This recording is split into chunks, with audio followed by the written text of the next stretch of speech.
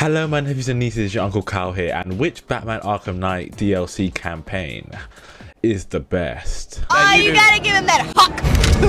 Now these DLCs can all stand on their own 2 feet, but how did they do when you rank them from 6th to 1st, starting with the worst of the worst? I'm pretty sure this DLC will be at the bottom of everyone's list because of one crucial word: tedious. This DLC managed to be more of a chore than anything. First of all, they make you do puzzles, and God knows Arkham fans do not want to test their brain. And also, what the fuck was this?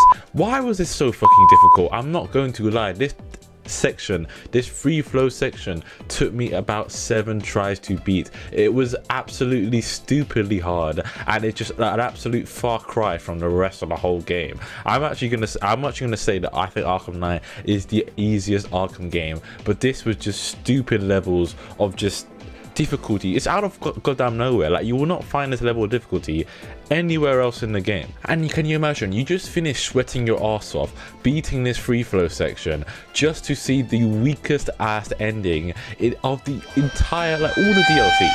I mean, yeah, you get to hear the Riddler complaining and just generally hating life, which is, I guess, satisfying. You know, he does do a lot of things that irritate people, and especially me.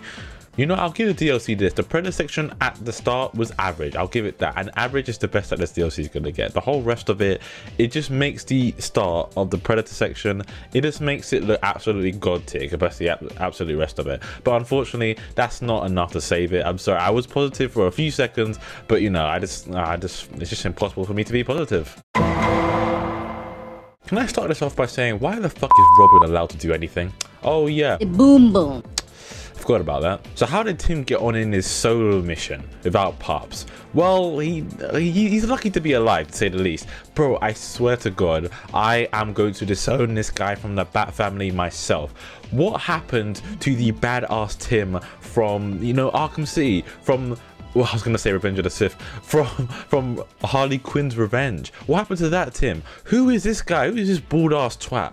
No, this is the main reason I hate this thing. And you know what? The whole entire DLC is trash. But the worst part of it is that he's bald. I mentioned before, he's not a badass anymore. Well, he has moments, I suppose. I don't understand. In Harley Quinn's Revenge, he looks so flipping cool. He looks so goddamn badass. Just goddamn destroying everyone with the goddamn stuff, and then just not taking, well, I don't know, no for an answer. I don't know what badasses do. I'm not that kind of guy. But still, like, yeah, like, but to now Tim, like, the whole DLC is basically just a therapy session for my man from goddamn Barbara. I mean, what happened to you, man? Man, you used to be so cool. Where's the hood gone? That's what it is, actually. Just because now the hood's gone, so his whole character just got derailed. I mean, I'm pretty sure, I mean, Modern Rocksteady seem to agree with me. So, and you know what's even more disgraceful? Not even a Two-Face boss fight at the end. Like, I know in Arkham Knight, the Two-Face boss fight wasn't that good. It was basically like a reskin thug. You could just inverted takedown him to hell. But like, still, there should have been something. There should have been some kind. He should have been part of the free flow combat at least. At least that's the bare minimum. But no, it's just a cutscene and you take him down. Like, this is so unbelievably shit, people. You know what? Again, I'll give the DLC one credit. The Predator map in this one, I really like. I really like the map. Sometimes I use it in the AR challenges. I just go into that map with Batman. I really do like that map. You know, it's kind of complex the way it does things. And you know, I mean with the Catwoman Predator map, it's not really much to say that, oh yeah, you did Predator good, but like the Predator one, at least the first one in this DLC, like the Robin one, is just, it's way better. It's way better than the Catwoman one, at least. Like the Catwoman one average, this one is pretty good. Again, it does not save shit. It still came 5th, but I'm just saying, this DLC, it could not get anywhere. Is that another fucking puzzle? Now we get to the good. Now we get into the stuff that I actually like to talk about. The actual stuff that I'm actually passionate about. The stuff that's actually worth your time. I decided to put the Nightwing one as the worst of the best in, well, in this kind of category, because, you know, I just don't understand how the Predator section at the start, I think in the middle actually, the GCPD is so fucking annoying. I mean, I'd have to probably say because you have to just sneak around behind everyone's backs, and you have to be extra sneaky, which can make it fun, but it also can be also can make it extra stupid. So I'm kind of in a love-hate relationship with it, and you know, the DLC mission I put on top, I have my reasons for putting it above the Nightwing one, but what I want to say is that I really do like this DLC. I really do like the location. I might just say that in this entire, well, like all the DLC campaigns, I'd probably put the location for this in probably second on the entire list, because I really do like like it's in GCPD. I think that's really fucking cool how like the whole thing takes place there, like it's just in and around the whole GCPD stuff. And Gotham in the Day is something that, you know, it just might go into creepypasta. I don't really know. Oh, and of course the Penguin. I mean, he's a decent villain. You only saw him at the end. There was no real boss fight at the end of it. That's another big gripe of it. That's another reason why I'm kind of putting this at last, because again, with the no boss fight, it's not Rocksteady. We don't allow this anymore, man. Come on, man. You gotta do better. But you know, still squishing Penguin's hope of freedom was, I guess it was enough for me to, you know, put it in, well, the good section. I mean, fourth is, well, in first of six, fourth is not really good, but like I said, it's the best of the worst. I meant to say that the other way round. I'm so fucking stupid. I said best of the worst. I meant to say worst of the best. It's not that deep, but it is to me. I wrote a whole damn script and I can't even follow it. You see, I know I've pissed off a lot of people with this choice, putting Red Hood in third and not second, but here's my reasoning for this. You see, the only real reason everyone is so excited for this DLC and everyone rates it as so absolutely amazing is because of that sweet mass murder, which you can't do in the normal game. So, you know, it makes it absolutely sweet, absolutely scrumptious now. Now listen, I love this DLC as much as the next man. I really do love this DLC. Like I said, starting from the Nightwing one, I'm going to tell you how much I love the top four. But here's the thing about the Red Hood one. It's nice. The Predator section, the free flow sections, there's not many things negative to say about them. Like, the majority positive things.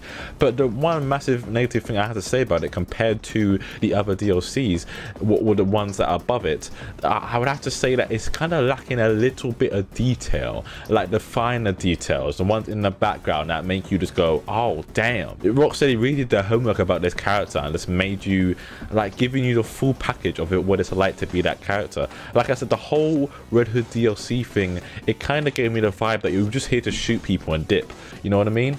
I mean, I had fun. I had a lot of fun. It's in third. What else do you want me to say? But like, at the end of the day, the DLC completes everything it wants to just get you to shoot people at the end of the day. I mean, it was fun. It's fun. I cannot say that so much. It was fun. And I'll also give you this, the Black Mask boss fight at the end. You know what? It wasn't the most inventive thing, but I'll take it. I'll take it over no boss fight at all. And I think it's the first one in this thing, like in this ranking, that actually does have a boss fight that I've ranked. And you know, the boss fight, I'll take it. That was fun. I mean, I don't think I have that high expectations, but you know, yeah, it was cool, the Black Mask, and the ending with him sending Black Mask to hell. I mean, you can't get more edgy, can you? I mean, what else do you want from a goddamn Red Hood story? I've pissed even more people off now. No, I'm digging a bigger grave for myself, man. Oh Jesus. Okay, this DLC was really fucking cool for multiple reasons. I'm sure the first one is really obvious, but the others I'm sure you appreciate them too. I'd like to mention first that playing as this insane crazy ass bitch will always be fun, and I always had to add on to it, just add on to what the crazy bitch kind of stuff. But like the writings on the wall and Harley Quinzel talking to Harley during this almost entire goddamn DLC is that finer bit of detail that I was looking looking for in the Red Hood one, and what I was mainly complaining at was not present there. But because, you know, I mean, Red Hood, he's going through his own demons. I think we all know that. But like, still, yeah, the Harley Quinn one, it's just in every kind of aspect, it's just a love for the character. And I know WB absolutely adores Harley Quinn, but at this point they're gonna make me adore Harley Quinn if they keep on putting in this effort. And the Predator, I mean, everything about this, I'm not gonna lie, everything about this DLC just made me absolutely love this character. And I mean, the fact that it takes place before the Arkham Knight story as well, I mean, it gives some backstory, it gives a little bit of backstory, but that was enough for me to love it even more. As for the individual Predator sections, free throw sections, I couldn't really find much flaws. This DLC is just so well kind of packaged in just a whole way of just showing off just what happened before the story. It didn't need to, but they did. They would put in extra effort so, you know, we could see this part of the story. And again, with the boss fight at the end with Nightwing, it was nice. It was, you know, it's disrespectful though. I'll give it that. It's disrespectful for every Nightwing fan out there. I mean, he's not a stranger to get his ass beat by Harley Quinn, but like, still, for a second time, like, fool me once, you know. You know, like, still, honestly, I think they should make it canon that Harley Quinn is Nightwing's kryptonite. I mean, she's my kryptonite. Okay now, don't be getting any funny ideas. Too late.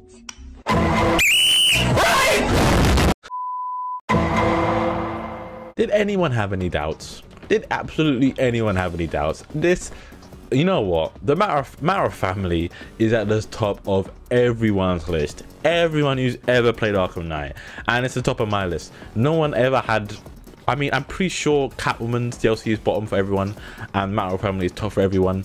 So I'm not very unique there, but I at least think my Harley Quinn take was pretty unique, so I'm proud of that. But yeah, but if you've played this DLC for the obvious reasons, you know why this is top. I mean, it's the only one that's open world in an amusement park with Ferris wheels, bumper cars, and alien conquerors as your normal natural park. But yeah, A Matter of Family shows a Batgirl before tragedy, and might I say, the Batgirl, like the Barbara and Tim relationship in this Dodnam DLC was done a whole lot better than in A Flip of a Coin. Yes, you might say because they're in close proximity, but bro, fuck you. Like, bro, they can still contact, man. They're still in contact, man. Like, they're still it's not the 1800s, man. People can contact by like goddamn phone or like goddamn earpiece or whatever the goddamn Bat family uses. There's probably not even a name for it yet. Because of these factors, I think it's the best successor to Arkham Knight and not Suicide Squad. And I don't care if it takes place before Asylum. I'm saying that anyway because it came out after the night. So that's all I can say. I'm just trying to erase Suicide Squad from my memory. And I also might as well talk about the Joker and Harley Quinn boss fight at the end. I do think that this boss fight was the best out of all the DLCs. But you know, I mean, what else you want me to say? Arkham boss fights, they don't tend to be too hard. If you want hard boss fights, go play fucking Elden Ring. You'll never catch me playing that. I just can't. But like, yeah, these kind of boss fights, I like them. So, and I really did like this boss fight. And you know, it was my favorite out of all the ones in this goddamn game. But you know, that's just me. You might have a different opinion. I mean, if you do, comment down below. I'd love to hear it. You know what? Something I wanted to mention before the end of this video. That's something we can talk about. Starro. Yeah, Starro in the goddamn circus or festival in the DLC in Matter of Family. It's goddamn creepy, isn't it? To think that there's a goddamn there's a goddamn alien conqueror that sometimes the Justice League themselves, actually most of the time the Justice League themselves is like just them, like the 5-6 members of the Justice League, just them are just like madly underpowered to take down. Like he's chilling behind a little thin piece of glass, and people, thin piece of fucking glass. Like, but like at the time of Asylum with that weak ass Batman. I mean, okay, wow, okay. I mean, that it just makes your skin crawl. Is that just me? I feel like it's just weird, totally to think about. Well, that'll be the end of the video today, lads. There should be 2 videos or a video and a playlist that you could go ahead and check out. They're pretty good videos. You should go ahead and check them out and support me. Thank you very, very much if you do so. Remember to like and subscribe, and I'll see you next time.